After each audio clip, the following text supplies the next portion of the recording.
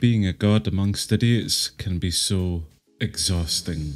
There's always someone needing something. You need more cobblestone to keep working. That's absolutely fine, Mr. Miner. I know there's no possible way imaginable that you'd ever be able to get your hands on cobblestone. You're needing an axe. Sure, why not? I'll go get you that. Don't know why a teacher needs an axe though. The demands and excuses for not working are endless.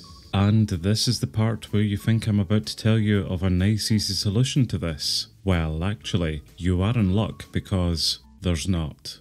You're still going to need to solve these problems for your citizens in order to keep them working. But I am going to show you a nifty little tool that you could use, which could maybe save you some time in your colony management endeavours. The colony map. Let's look into it. The colony map is essentially a portable version of the town hall's town map. They display a map layout of your colony and its surrounding areas, as well as show you information about buildings within the colony, and they have a semi-real-time view of its citizens, including their current whereabouts and any problems they may have. It's this ability to view citizens on the map without being with them in person that makes a colony map a convenient tool to have at your disposal. You can quickly diagnose any problems a citizen may have by simply hovering over their avatar's icon, which will tell you what is preventing them from working. No longer will you need to run all the way over to the cookery just to find out that the chef isn't preparing meals because they don't have any fuel for their furnaces. A quick glance on the colony map and you'll know the issue right away. The town map within the town hall functions identically to the colony map. The major advantage the colony map has over it, of course, is its portability. You can use it and view it anywhere, versus having to go back to the town hall each time to check it.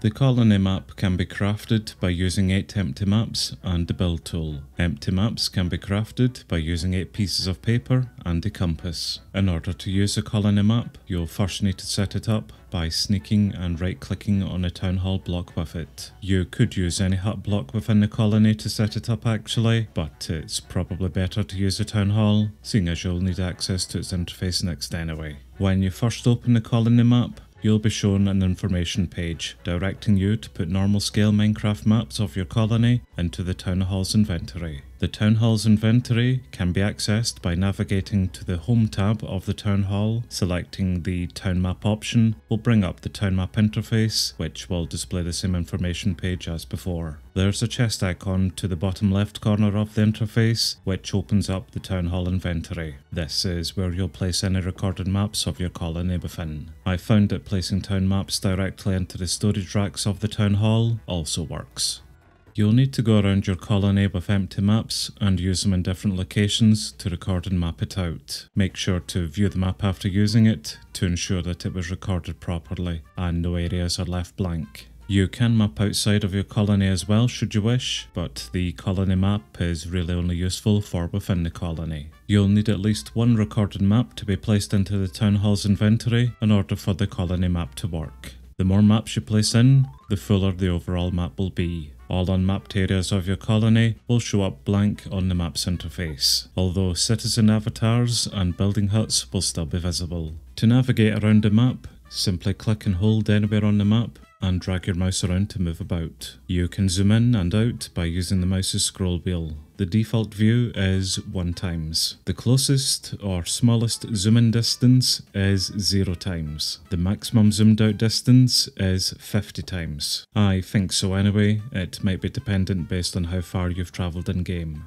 Alongside citizen avatars, the map will also display your own avatar's icon on it, and it will track you too as you move around. The map always defaults to your location whenever you first open it. If you step outside of the colony's boundary, your avatar will no longer be tracked. Hovering your mouse over a building icon will give you some information about it. You'll be able to see the name of the build and what upgrade level it is, its X and Z coordinates in the world, the number of citizens currently at the build, and the name of the worker employed within it. Hovering your mouse over a citizen's avatar will give you some information about them, mainly their name and what job they have within the colony, as well as show you any issues they may have which are stopping them from being able to work. You can also click on a citizen's avatar, which will result in a little ding noise if you do so. This will apply a light glow effect on that citizen, highlighting them for a while, making it easier for you to find them. This effect is applied to any citizens you click on, whether they have any problems for you to solve or not.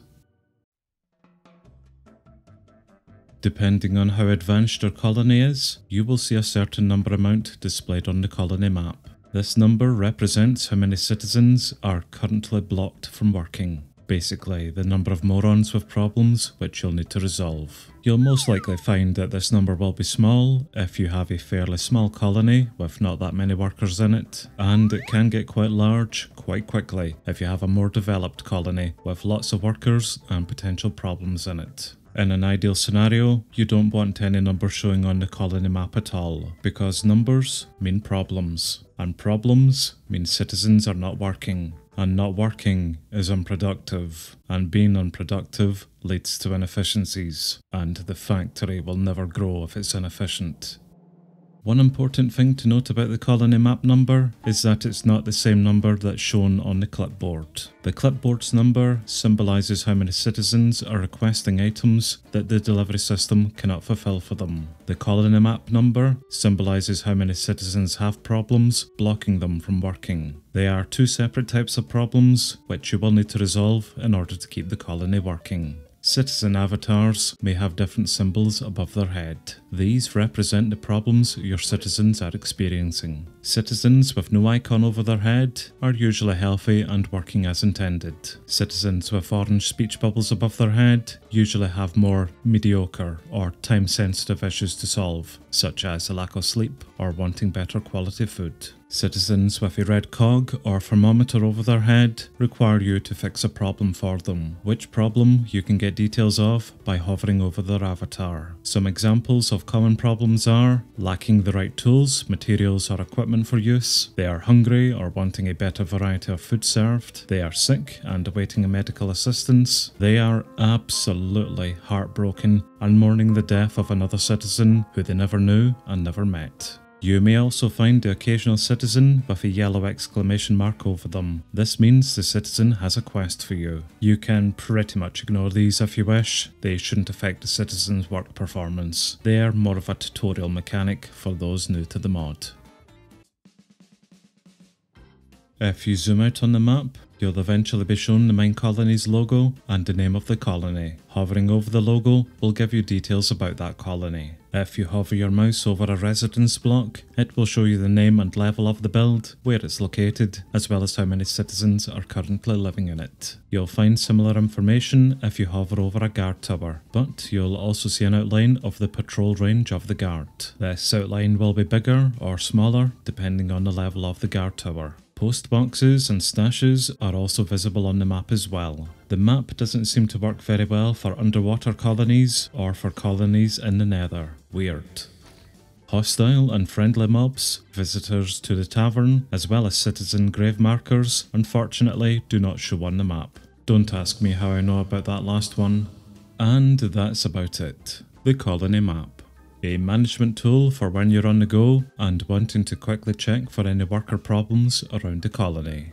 Personally, I haven't really used the map that much, as I still prefer to directly interrogate citizens who aren't working, but I can see how this could potentially save you time in the long run, not having to travel to a worker to see why they aren't working. A quick look at the colony map, and you can monitor the performance of your colony from it. I've just thought of a potentially good use for the map actually. We've all been there, it's turned night and everyone should be in bed. We are standing around, also ready to go to bed, just waiting on that all idiots are in bed message, and it doesn't show.